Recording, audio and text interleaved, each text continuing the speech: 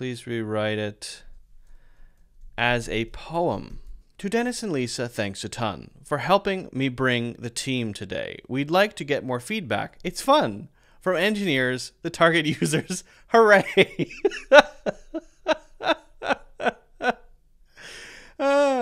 What we build needs to be just right for you, our internal crew. We want to make sure it feels just right. What we build, it's all for you. That is amazing.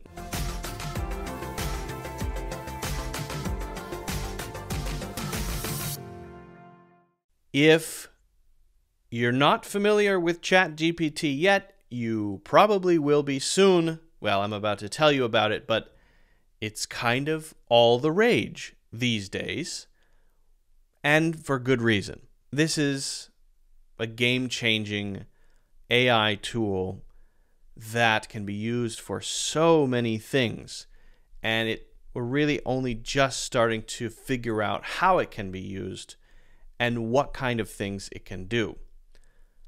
I want to tell you about how you can use it to make your English better. Yeah, it's a really good tool for making your English better. Now, this is, I think, particularly useful if you're working and have to use English. Maybe the #1 initial use of ChatGPT for English will be writing really good emails. And now, this is a good and a bad thing because it takes pressure off of you needing to actually learn how to write good emails, and it gives you a tool for doing so without having to really use your brain so much. So I see the good and the bad, but it is extremely useful. But you can also use it as a more general English correcting tool, or a way to rephrase what you said so that you can learn how to say something that you want to say more naturally. We're going to look at 2 examples, 2 use cases, and then I'll let you play with it. I strongly encourage you to do so, though, because it is such a revolutionary and cool tool, and I'm just beginning to figure out how to use it myself. This is the beginning, but once I really learn it and once I really figure out how many applications it has, I'm going to be putting together more videos and maybe even a course on using ChatGPT to improve your English. Okay, so here's ChatGPT. It is free, of course, and we're going to start with, I guess, what we could call an slightly awkward email. Not very well, let's just say not very well written, okay? Or at least it could be better simplified, right? When it comes to emails, the goal is usually to be as concise and clear as possible, okay? So what I'm going to do is I'm going to write my email as I would write it. And then I'm going to take out the dear Brian or dear somebody and the last thing. I'm just going to have the main body of the email that I want to say clearly. And I'm going to ask ChatGPT to revise it. Now, this is where you want to play around with how you ask. You might use the word correct, but if you use the word correct, it might emphasize just fixing grammar, which is great. But if you say revise and rewrite, that's the best results I've had so far. If you say revise and rewrite, and then give a specific style, you're going to get better results. At least that's what I've found, okay? So here's my phrasing. Please revise this and rewrite it in a concise yet professional style. Now, for emails, you would be concise and professional. If you're writing a short story, then you may not want to add concise and professional. It might be something like, I don't know, concise and vivid, or in a sort of Victorian era style, something like that, right? And that's maybe for another lesson. But we're talking about just correcting an email to start, okay? So let's just do this, and it gives you different results every time. So we'll put in this whole request, including the text of the email. And the email goes like this. Thanks for Dennis and Lisa for helping me bring together the team today, or bring the team together today. The reason that we'd like to get more feedback on our system from engineers is that because you guys are the internal target users for the stuffs we are working on, we want to make sure, I need to get out of the way, that what we build is perfect for you. So there's a bit of awkwardness there using stuffs, for example. It's a little wordy. It definitely has more words than need to be there to express these things. Thanks for Dennis and Lisa. Is this saying it to them or not? So it's a bit awkward. All right, so let's see what we get. If we say, please revise this and rewrite it in a concise yet professional style. Here we go. Come on, ChatGPT. Thank you to Dennis and Lisa for helping bring the team together today. As the internal target users of our current work, we value your feedback on our system. Your input will ensure that what we build is tailored to meet your needs. Thank you for your assistance. Whoa. That's really good. Now, you always want to review it to make sure that it's saying what you want to say, because the thanks for Lisa could be addressed to Dennis and Lisa rather than thank you to. If you say thank you to Dennis and Lisa, I'm not talking to Dennis and Lisa. I may be addressing the broader team and shouting out Dennis and Lisa. So if that's what I'm trying to do, this is correct.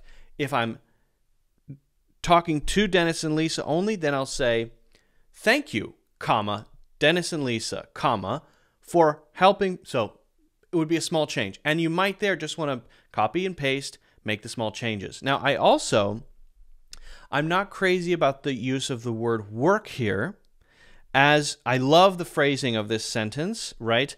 As the internal target users of our current work, comma, we value your feedback.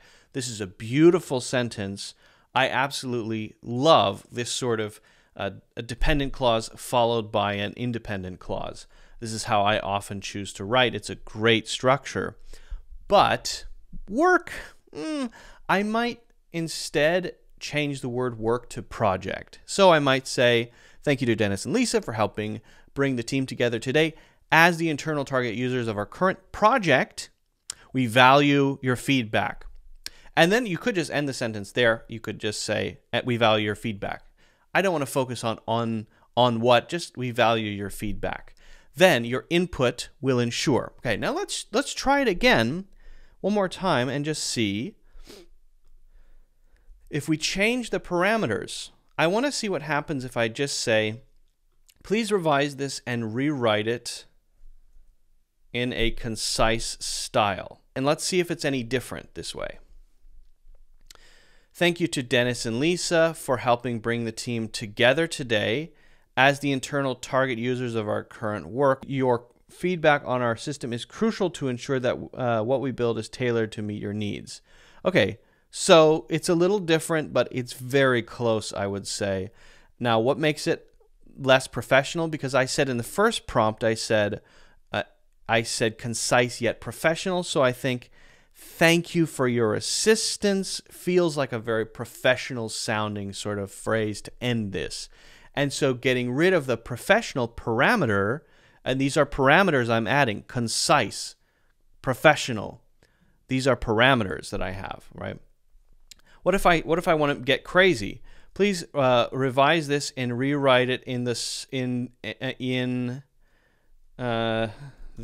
style of a 1930s gangster, like Al Capone, that sort of, that sort of thing. All right, let's see what it comes up with. Uh-oh, maybe inappropriate or offensive or how would that be harmful? Okay, all right. Let's say in the style of Bugs Bunny. Okay? Bugs Bunny is the cartoon rabbit. Oh. Okay, so not doing a specific style, I guess. That's interesting. Okay, let's say in the style of Elizabethan English. Here we go. My gratitude...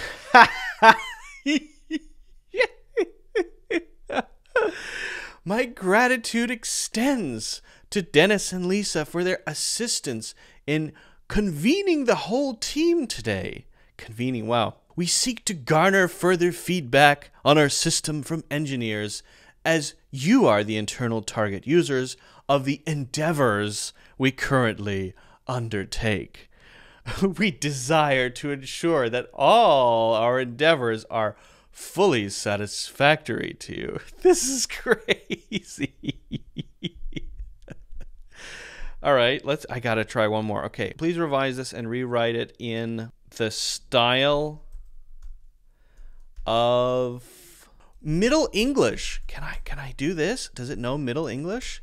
Ancient English. My thanks to Dennis and Lisa for their aid in assembling the team today. We wish to gain further... Okay, not so much. Maybe it doesn't know Middle English. That's interesting, though. Rewrite it as a dog. Can I rewrite it as a dog? Okay, nope, I didn't think so. Revise this and rewrite it in texting English with lots of emojis. Okay, well, okay, so not able to do certain things here. Please rewrite it as a poem. Okay, so apparently ChatGPT cannot try to imitate a specific group of people or a specific thing that could potentially come across as offensive in any way. Here's a poem about it. To Dennis and Lisa, thanks a ton for helping me bring the team today. We'd like to get more feedback. It's fun. From engineers, the target users. Hooray!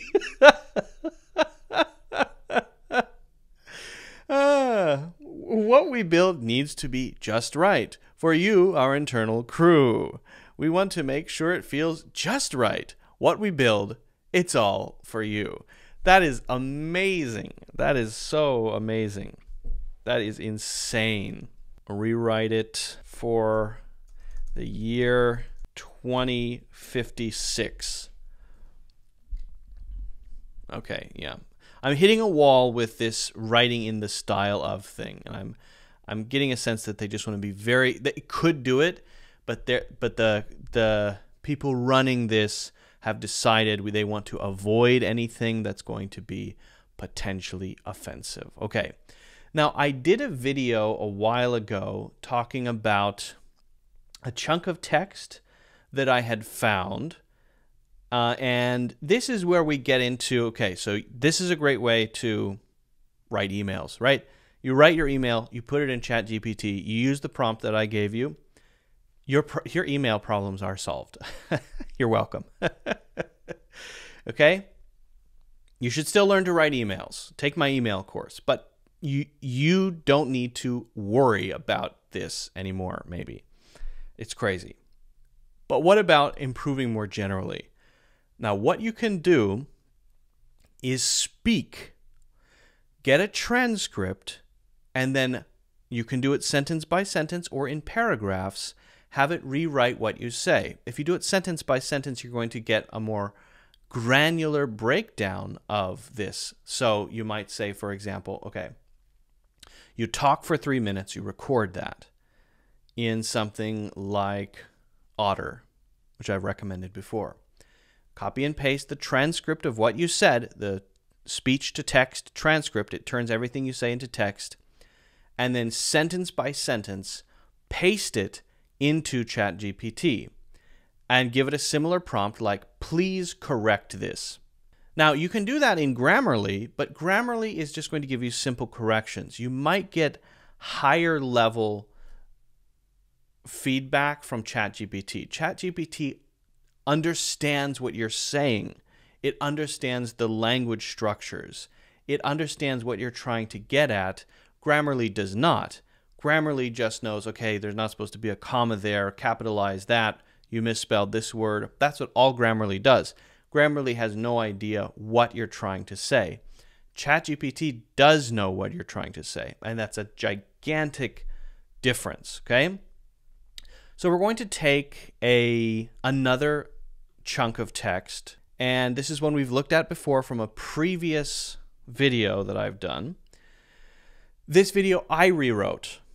the text to make it more natural, and I want to see what ChatGPT comes up with, okay? This is just an example of what we could call bad, let's just call it terrible writing, okay? I won't read the whole thing here, but like every day, the weather in Europe was abnormally wet because it rained in Switzerland on 130 out of the 183 days from April to December. If I was Mary Shelley, I might decide to write a book too. After all, it was the only... Okay, so many problems here. It's so wordy. Sentence structure is horrible. It's confusing. There's tons of redundancy. You can check out that video. I did a full sort of review of this, and this is just one I found online. Let's see what ChatGPT comes up with. My prompt here is, please completely rewrite. Now, before, what I said was for the email, okay, I said, please revise and write in a concise and professional style.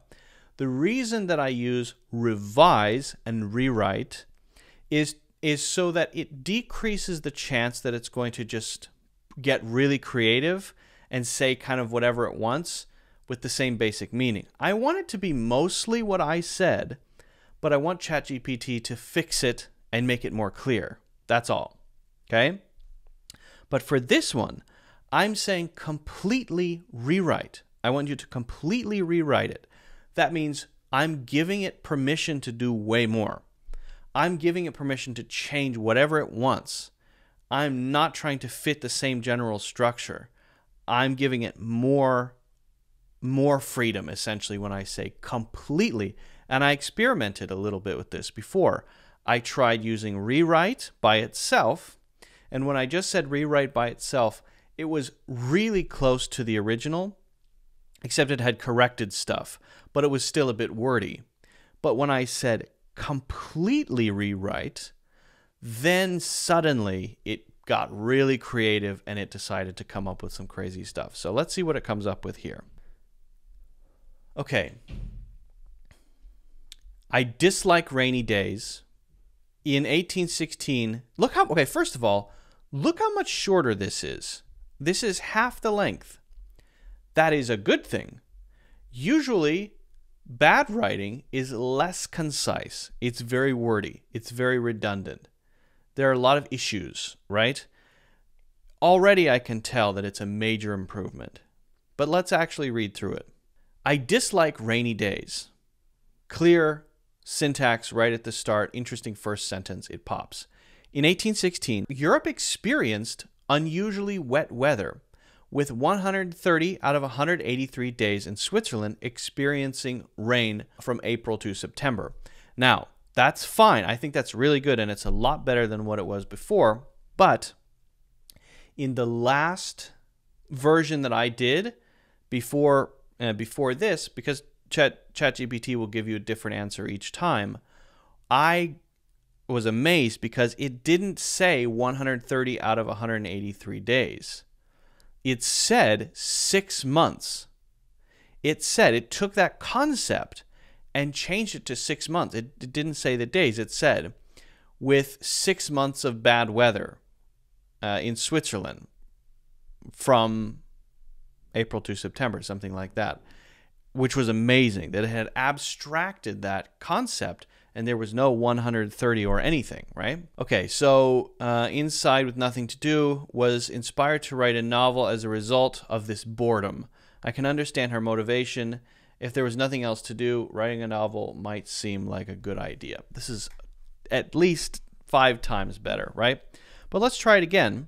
So I'm going to change the parameters slightly. And my parameters are going to be, please rewrite this according to the guidelines of the elements of style. Now that's a book by Strunk and White. It's a classic writing book, and I'm curious if it understands those concepts. Okay.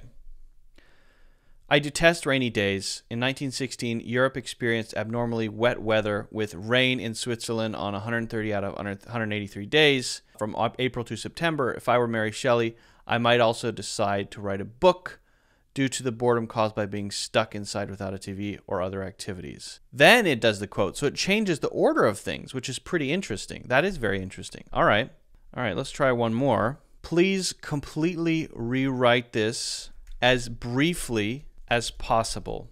I dislike rainy days. In 1816, Europe had abnormally wet weather, and Mary Shelley wrote a novel due to boredom from being stuck inside without TV or other activities. Yeah, that's about right. That is really crazy. All right, I have to try one more. I can't help myself. Please completely rewrite this concisely without numbers. Okay, yeah, that's what I want to see, if I can get rid of that 130 out of 183. That's what I'm trying to say. I dislike rainy days. In 1816, the weather in Europe was abnormally wet, and Mary Shelley wrote a novel due to boredom from being stuck. Okay.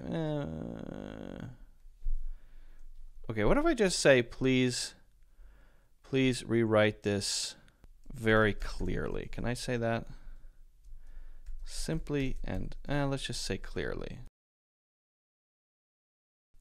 I dislike rainy days. In 1816, the weather in Europe was abnormally wet. Okay, but so I'm trying to get rid of the 130 out of 183 because I don't like that. But all right, well, we've still got much better English. So I really think this is just the beginning. I think this is just the early days of this. My recommendation would be to get on ChatGPT, start out with your work emails, and then see what you can get. Start speaking and pulling the transcripts, correcting things line by line, looking at the different ways you might say things, play around with the parameters. This is a really interesting tool. It's not like other AI tools. This is a sort of game-changing tool. It is extremely useful. Everything I've ever seen it write has been absolutely spot on, perfect writing, which is strange but also very exciting. So let me know what results you come up with. Let me know if you find this to be useful for you. Let me know what other videos you might like me to make about this topic of using AI to improve your English. I think it is a very powerful tool. If you haven't done so, don't forget to hit the like button and subscribe, and also check out my full courses, including my free course, Natural English Conversations, in the links in the description.